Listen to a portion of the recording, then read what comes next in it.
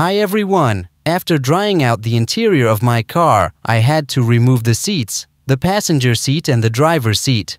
Naturally, after reassembling everything, I noticed an airbag error light still lit up on the dashboard. I turned on the ignition, but the warning that the airbags were not working stayed on.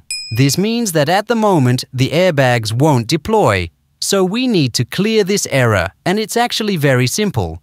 Some people take their car to a service center and pay for this, but I did it much more easily. I bought this diagnostic cable. I've talked about where I ordered it in previous videos. This cable has saved me many times. It allows me to clear errors and even make some adjustments to the car. Now, using this inexpensive cable, we're going to clear the airbag error.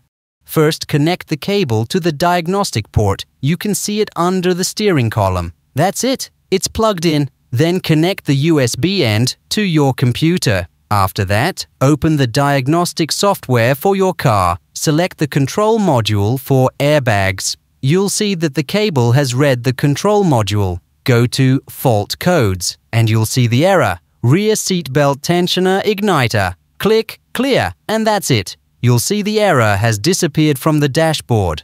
Next, turn the ignition off, then back on again, and you'll see that the airbag error light is gone. That's it. No more errors on the dashboard. As you can see, it's not difficult at all. You just need to buy a cable for a few dollars, and you won't have to visit a service center for small issues like this anymore. See you in the next videos. Bye!